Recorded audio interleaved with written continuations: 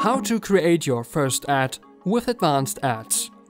In this video, we are starting right after you have installed advanced ads on your WordPress website. Let's begin by navigating from the WordPress dashboard to the Ads section of Advanced Ads.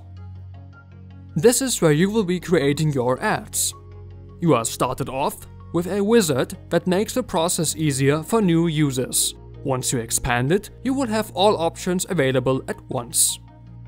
Now, there are several types of ads we will cover in other videos.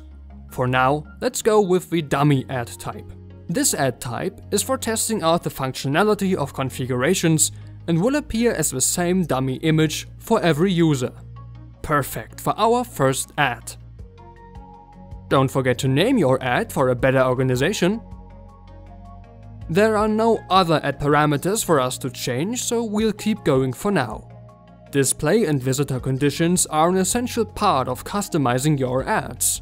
With display and visitor conditions, you can target, limit and adapt your ads to fit your website and user base. Since this is a bit more extensive, we'll skip over this for now and come back to conditions in another video. When it comes to placements in the free version, you can choose to place your ad either before, after, or inside the content, or in the sidebar. With Advanced Ads Pro, even more placements become available. For this video, we choose to create a new content placement, so our dummy ad appears in our posts. Choose after which paragraph you want the ad to appear.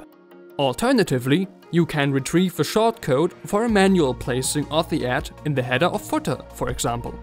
And that's it, you're all set. Let's check on our page to see if it worked. There it is. This is just the beginning of using advanced ads. There are lots of other videos and extensive written documentation to help you along. If you have any questions, let us know in the comments. Advanced Ads, the ad management plugin for WordPress.